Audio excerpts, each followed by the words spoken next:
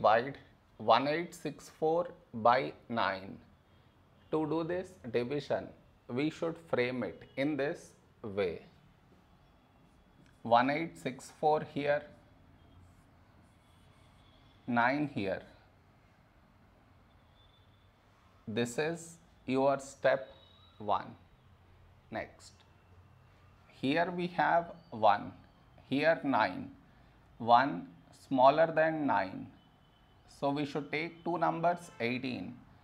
When do we get 18? In 9 table, 9 2's 18. Now we should subtract, we get 0. After this, bring down the beside number, so 6 down. Here we have 6, here 9, 6 smaller than 9. So we should bring down the second number, and the rule to bring down second number is put 0 here, then only we can bring down this number. So 64, a number close to 64 in 9 table is 9 7's 63. Now we subtract, we get 1.